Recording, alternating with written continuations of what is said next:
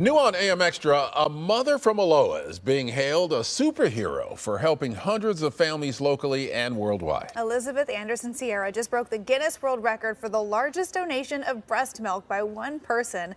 The total, nearly 1,600 liters. And that super mom joins us on the couch this morning to talk about her record-breaking story. Elizabeth, good morning. Good morning. Thank you for having me on. Thanks for being here. You've got your official Guinness World Record certificate. It's official. Did you ever imagine that you would be a Guinness World Record holder for most breast milk donations? No, not at all. It used to be kind of a running joke, but then I went through with it, and here it is. And there you go. Now it's official. Yeah, and you have something called hyperlactation syndrome, correct? Yes. And what is that? How does it affect your daily life normally? Yes. So it is a very rare medical condition, maybe 1 in a million. And what that means is that my body produces a large surplus amount of breast milk. So over 200 ounces per day on average. And I've been producing for about 9 years now. Oh my goodness. And you have 3 littles at home. I do. So was this something that it started with your first and you've just noticed like this is like way above average? Yes, it started in 2014 and I wasn't sure what was going on at first. And my medical team did a lot of testing and to identify and diagnose, and then it was a large learning process from there, just learning how to handle and manage this condition. Does the condition have any other effects to it, or is it just the production of breast milk? There are definitely other effects. My body does whatever it takes to make this amount of breast milk, and it's very taxing. And any typical pumping or nursing problems that any mom can experience, my body also experiences those, but it's elevated, it's heightened. It could be a medical emergency much quicker. Oh my goodness. So tell us a little bit about how you've been able to make this work in your daily life. You're a mom of 3, you're busy. How has this all been, has it been manageable for you? At first it wasn't. It took up a lot of my time, and I was using like a big bulky breast pump that I had to plug into the wall. Really what's made the most difference in my life is this little guy right here. I mean, it's smaller than my cell phone, and this is compatible with any components that I need to use, including like cups. And so I could be pumping right now and you wouldn't even know. Yeah.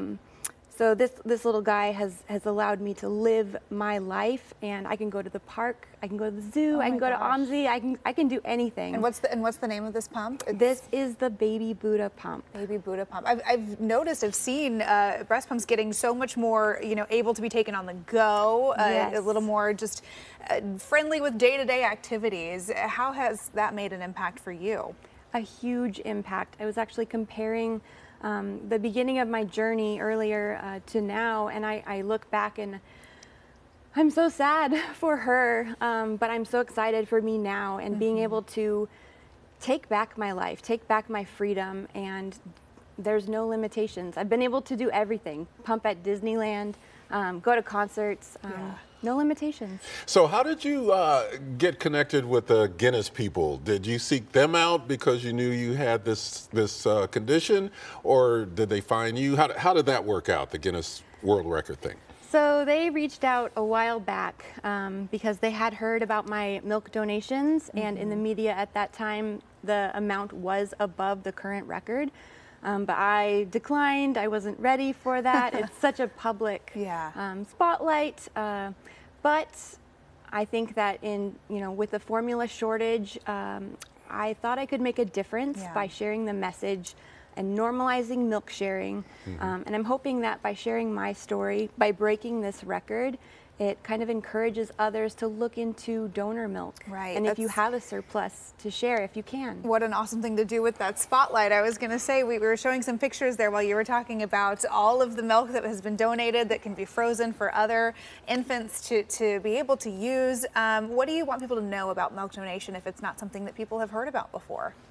That it is safe. Get to know your donor, ask questions, get blood testing done. But there are also milk banks available So if you have a local milk bank, we do have one here.